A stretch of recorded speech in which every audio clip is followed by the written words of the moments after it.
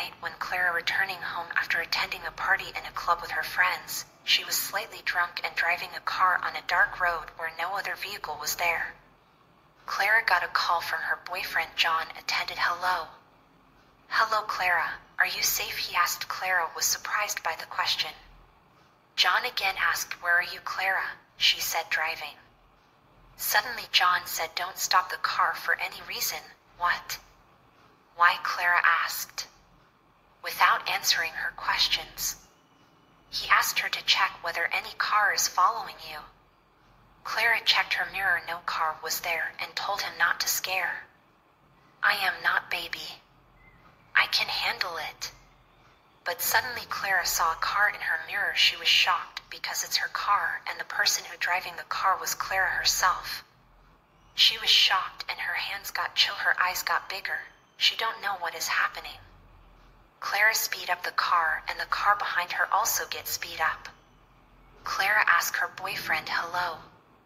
Hello. John, there is a car following me with high speed. Hello. Hello. John, answer me, please.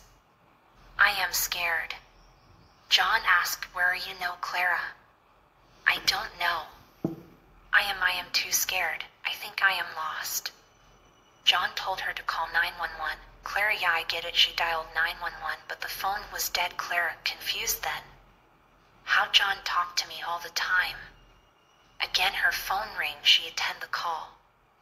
Hello. John asked her to call 911, but Clara asked John, How did I got your call with scary voice? Silence remains. Clara, now it's your turn. Get ready, said that scary voice. Clara turned the car direction.